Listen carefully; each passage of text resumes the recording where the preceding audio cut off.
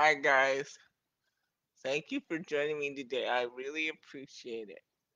Um, my sermon today is called "No One's Barbie Doll." Let's pray. Father, I thank you and I bless you for what you're about to speak and what you're about to do in this moment. Speak to us. Say say something to all of us today, Lord God. Let not a soul be untouched who is watching this video. Speak to me, speak through me. In the name of Jesus, amen. Um, this sermon, no one's Barbie doll, came out of a personal situation that I had this week. And I won't get into the personal situation, uh, but I will tell you my thoughts after this situation was through. Like I'm generally a very confident, happy person, but I came out of this situation feeling like what I had wasn't enough, and um in the midst of everything I was going through, the Lord said, "You're no one's Barbie doll." He's like, "You're not a showpiece for anyone to show off, and you don't have to be primped and polished, and you don't have to dress a certain way.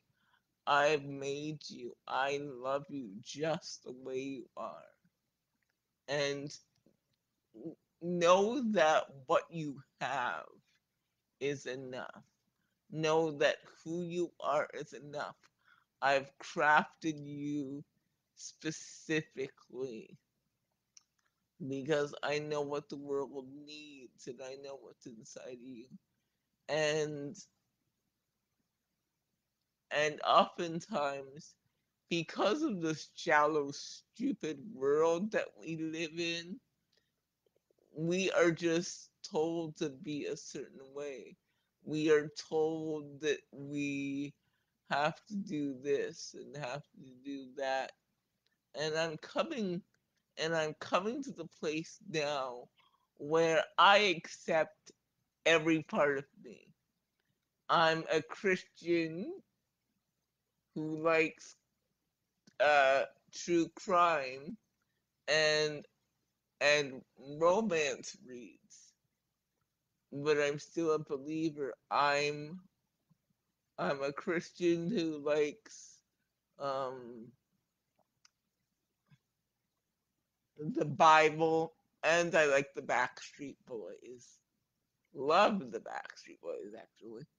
Um, like being being a Christian means that I'm a follower of Christ, but it doesn't mean that I'm not also human, and I'm not also I don't have feelings that other people have.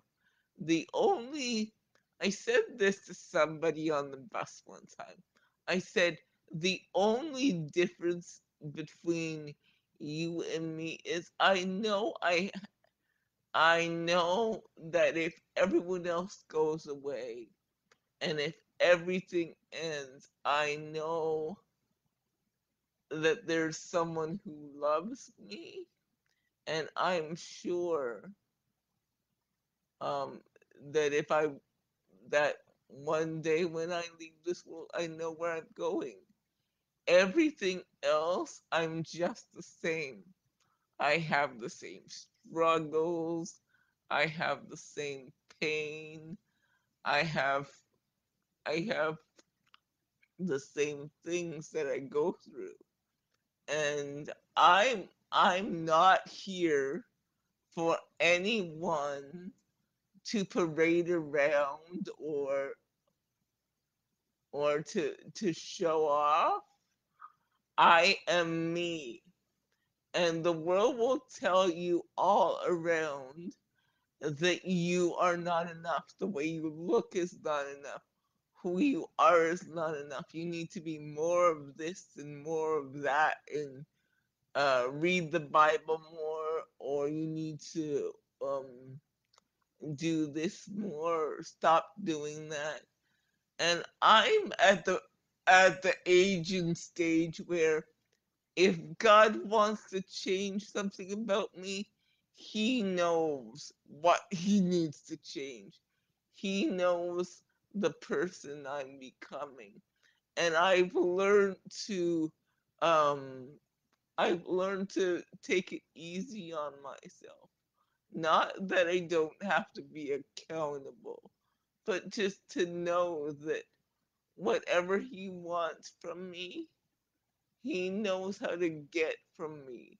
And I don't need to force myself to be a certain way or to not have certain things because it's not the Christian thing, or it's not the black thing, or it's not the female thing.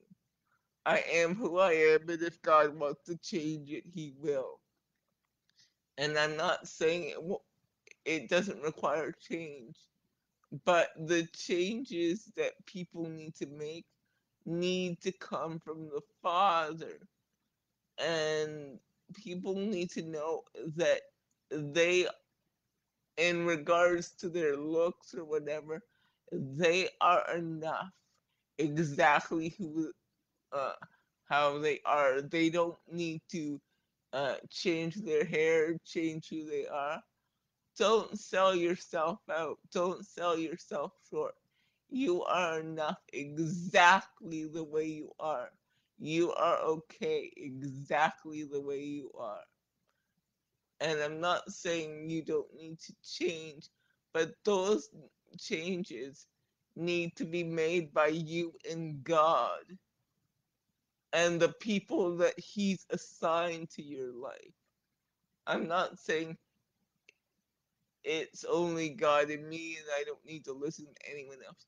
If God has assigned certain people to your life to help you, to guide you, to pray for you and to be your accountability partners, yes, I would say uh, take their advice under consideration. But even then, ultimately, it's you and God. And I just want to tell you, sister, brother, you're badass just the way you are.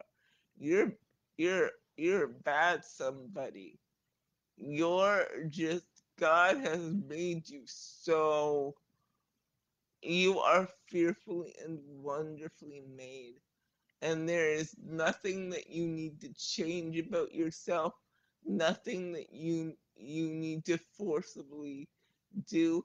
And if there is anything that needs to be changed, because we all need to make changes, if you submit yourself to the Lord through process, He will make those changes about you. And you're nobody's Barbie doll to parade around to say, "Oh, she's looking so beautiful" or whatever. If it's not your armor, don't wear it. If you don't like wearing makeup, don't wear it. If you want to cut your hair, don't cut it. If you want to grow your hair long, grow it. Um, all those superficial things that the world is concerned about, God is more concerned about who you are on the inside. And He wants to do all the inner work if you let him through a process. And I'm here to tell you, God's here to tell you, you're nobody's Barbie doll. You're nobody's plaything. You're nobody's like toy to just do with what they will and throw away. You're too valuable for that, beloved. God wants me to tell you, you're too valuable to be in that relationship where you're letting that guy or that girl play with you. You're too valuable. Your life has too much purpose for that. You're nobody's Barbie doll. You're God's baby doll, which mean which means you're God's child. You're not a plaything.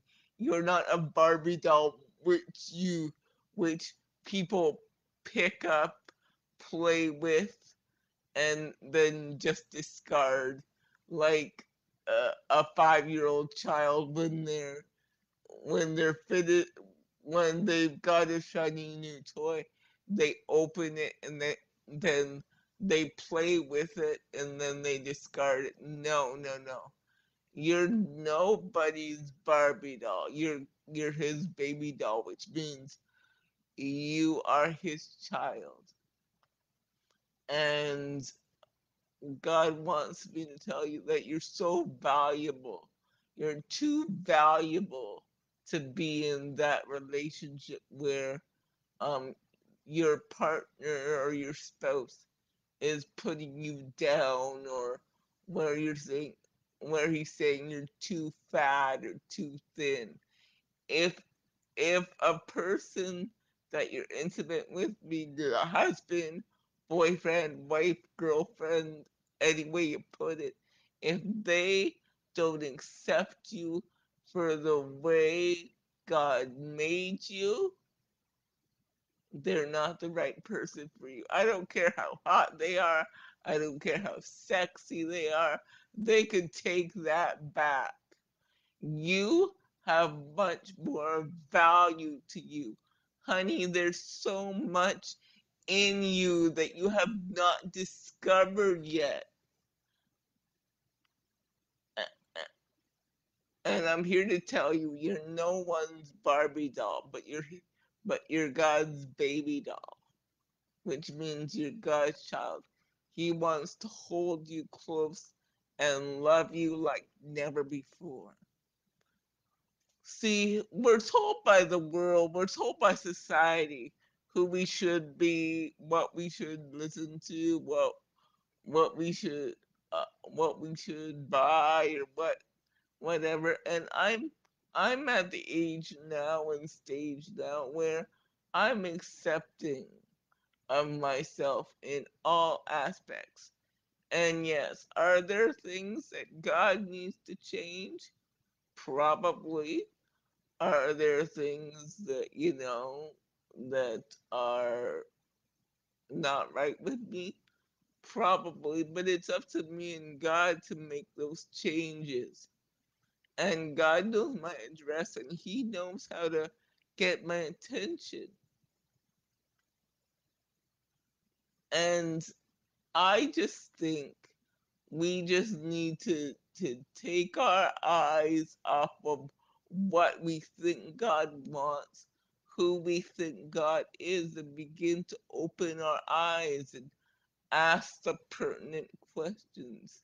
Like like Jesus asked Peter, he said, "Who do men say that I am?" And I think we need to we need to ask that, not who do men as in people, but Lord, who do you say that I am? And let God define us by His standards, not not the world standards of beauty, because the differences between the world standards of beauty is it's one thing is in and one thing is out. The world standards of beauty and of how you should be, how you should act, societal norms. It keeps on changing, but God's word of who you are and who you should be never changes. Never changes. And God will never take you out, play with you, and discard you. You are so treasured and so loved by God. And I just want you to know that today. You are loved, you are valued. He has a purpose for your life. And it is just so wonderful because you don't know how wonderful made you. And we think there's a whole, like, it's just it's just so funny. We think there's a whole lot of uh, difference between us. Yes, there should be a difference between how we act and how we are spiritually, but our humanity is not different. I said something the other day um, in a book thing that I did. I said sometime in a Storytime Sunday thing that I did. I said sometimes I'm a Christian author and sometimes I'm an author who's a Christian, which means sometimes I write books that are directly Christian based and glorify the Lord, whatever. And sometimes I don't. Sometimes I write books that are just fun and they come to my mind and I want to be creative. And it doesn't mean I have to, because I'm a Christian, for me, it doesn't mean I have to stay in the Christian box creatively all the time. I could write anything. I could write any song or I can I can do not anything I want, but within reason. My creativity doesn't have to have those parameters. I mean, for some people they do, and that's fine. They're called to it. You do what God's called you to do. If He's called you to make Christian films, do that. If He's called you to be a Christian in the secular film industry, do that. But he's called me to do both, actually. I love both. I've always loved both. And because I love both, because I want to work in the Christian world and the secular world, I was told that you've got to choose one. But I wasn't told that by God. I was told that by the church. And God says, choose this day who you will serve. But it doesn't mean I'm serving it. I'm just, I'm not serving creativity.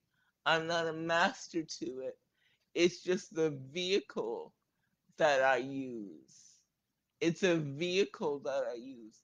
Sometimes I use it to bring out points about God, and sometimes I use it to um, bring out um, like in in my presidents with benefits thing.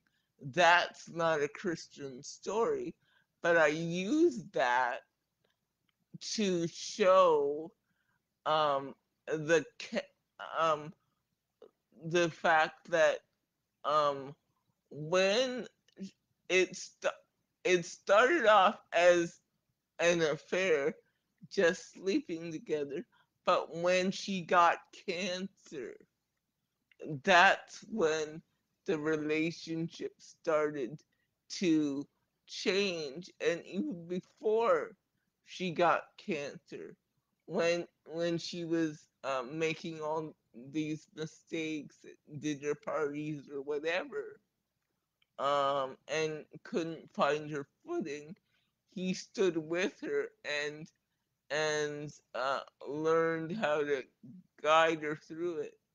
And when she got cancer, that really shaped their relationship.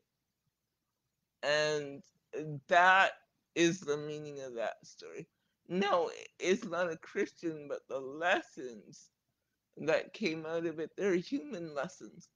It was funny. It was funny.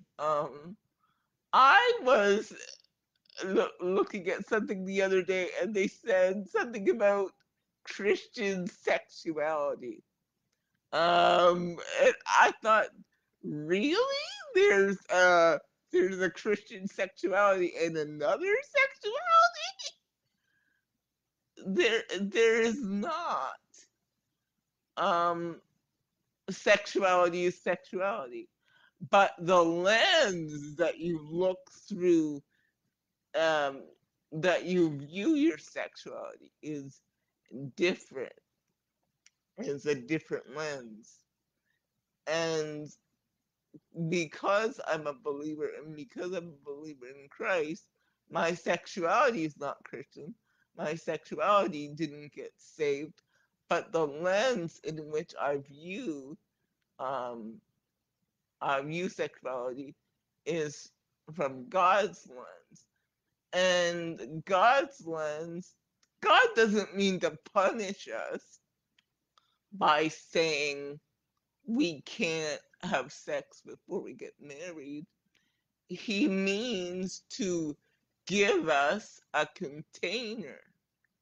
He means to give us a way to express our sexuality that won't hurt us. He doesn't say, "Oh no, premarital sex" to punish us or to make us not have fun. He wants us to have as much fun as we want, but he wants us to use that container because he wants us to be safe while doing it. And I think when you understand that, it's not it's not Christian sexuality, it's human sexuality using a Christian lens that changes the whole thing. And then when you understand one one one thing God told me, he said, it's not no, it's just not now. He said, everything has its time and its container. He said, he said, uh, in regards to sexuality, he would say, it's not no, but just not now. See, we've been telling people, no, no, you can't have sex before marriage. No, no, no, no, no. But what we should be saying is not no, just not now, because it's not the right time now and it's not a container. You're not in the right container. So in the right container, you could have as much sex and experience as much sex as you want. But outside of that container, he would say, beloved, it's dangerous because he understands that sex is more than using a condom or birth control or an IUD. He said, because sex is so much more than physical stuff. Yes, condoms can protect you from pregnancy and uh, diseases and all of that. And an IUD can protect you from pregnancy. But he understands that like there's no emotional condoms and the emotional repercussions of having sex before you are in that container of marriage is lethal. And he says, uh, and he'll say, uh, can can you be happy having sex before marriage? Yes, you can. And those who say you can't, they don't know what they're talking about. But he'd be like, is it best for you? And he would be like, no, it's not best for you. My way is best for you. So he doesn't want to spoil our fun, but he wants to give us parameters for our fun. He wants us to walk in the destiny that he's got for us. And I think that um, if you if you understand that you're going back to uh, you're nobody's Barbie doll. Um, you're nobody's Barbie doll. Nobody deserves to play with you and throw you away. No guy deserves just to sleep with you and throw you away. No girl deserves just to sleep with you and throw you away or manipulate you using sex. Because what sometimes happens is um, people can manipulate other people using sex, either as a reward or as a tool of manipulation. So it becomes now not a tool to express your love, not a picture of Christ and the church. It becomes a tool of manipulation. And a lot of people are being sexually manipulated. And the Lord saying, no, no, no, girl, daughter, son, I don't want you to be sexually manipulated by sex. I want you to be freed from that. Because there are so many people in so many ways being sexually manipulated by people they are not married to and some people that they are married to. Like, if you do this for me, I'll make love as a reward, or if you give if you give me sex, I will leave, or if you don't give me sex, I will leave you, or whatever. Sex is not a bargaining tool. Sex is not a bargaining tool, and you're nobody's Barbie doll. You're nobody's thing to be played with, especially not your sexuality. Whether you're married or whether you're not, because it could happen in both ways. Sexual manipulation could happen, does happen when you're married and you're single. For a single, for a for a person in high school, the guy says, if you don't give me sex, I will leave you. Or the girl could say that. Or the girl could use the fact that you're a guy and stimulated by sex to control you. A lot of men are being sexually controlled by women, or they're letting their sex tribe control their decisions. And I break that spirit right now. You're nobody's Ken doll, sir. You're not to be controlled by that. You are not to be played with. That is a way to express your love to your wife, to be a picture of Christ in the church with your wife, not as a way to be manipulated by anyone, or not as a way to get for a woman to get her hair done or whatever.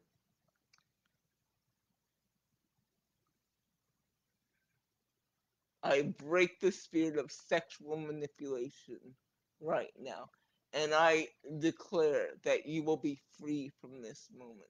I declare that God is healing you, God is restoring you from sexual trauma, sexual manipulation, all of that God is restoring right now. And you are clean.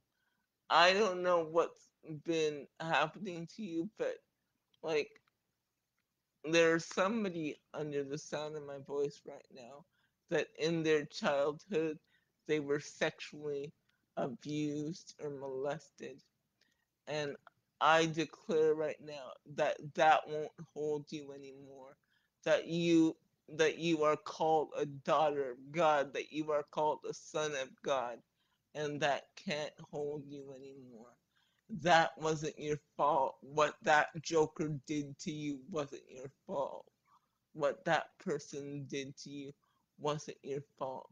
And I break the chain of sexual manipulation because that happened to you.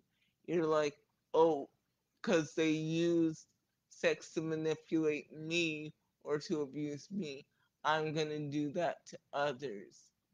And I that's a spirit, and I break it right now. I feel it breaking in the room. You know, oh, she, Rotobo, you're nobody's plaything. You're nobody's toy. You're nobody's. You're God's girl. You're God's boy. You're God's man. You're God's woman. You are not to be played with. You are not to be toyed with. And sex is not supposed to be a tool for people to manipulate. Far far too many people are using sex as a tool to, to, to manipulate and play with people. Far too many people are using money as a tool to manipulate and play with people.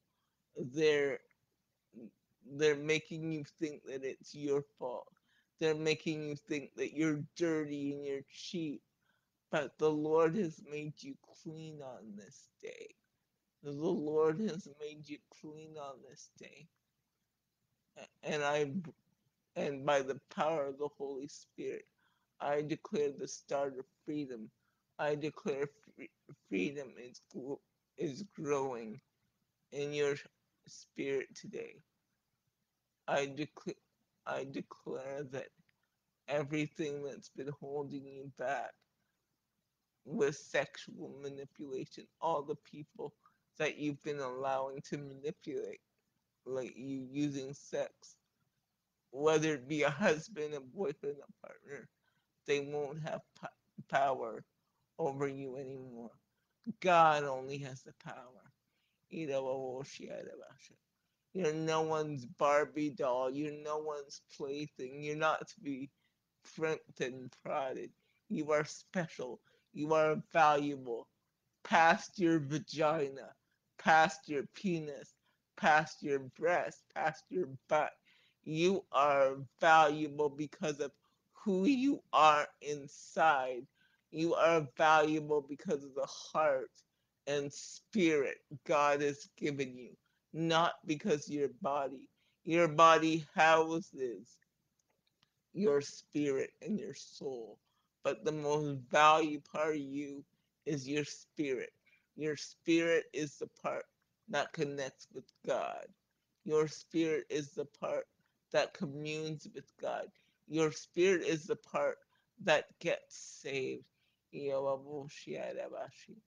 Yes, God, I thank you today. I thank you for freeing those people that that that think that they deserve to be played with. They deserve to be toyed with because they made a mistake in their past. There is somebody under the sound of my voice. You lost your virginity and seduced a person, whether it be guy, girl, um, for you seduced them and you slept with them, and now you think you have a right to be manipulated using sex because you did that to one other person. So you're punishing yourself. Be free. God says be free. And I break that spirit by the power of the Holy Spirit. I break that spirit. You don't deserve to be sexually manipulated. You made a mistake. We all make mistakes. How long are you gonna punish yourself or let people punish you or let people hold you to your past?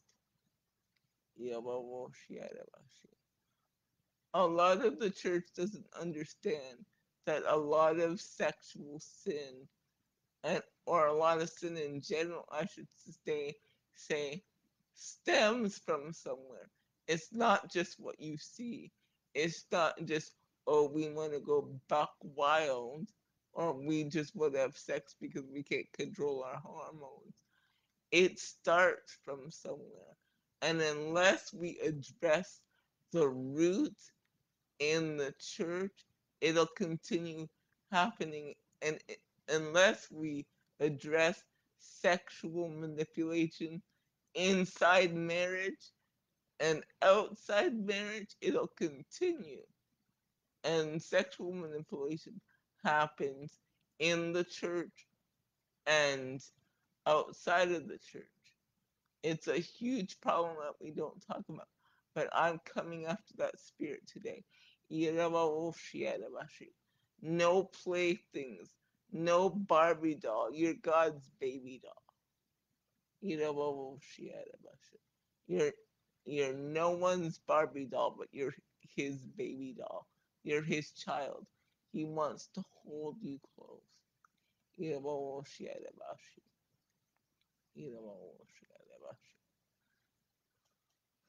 That was heavy today. Heavy but necessary. And I pray that it helped you. Please share this with someone that you think it could help. Someone who has self esteem issues, someone who is being manipulated or using manipulation um, sexually or other ways, to let them know that there is hope and there is help and there is freedom. In the name of Jesus, amen. Thank you guys. Thank you guys today. Shirabashi. Thank you so much for joining me.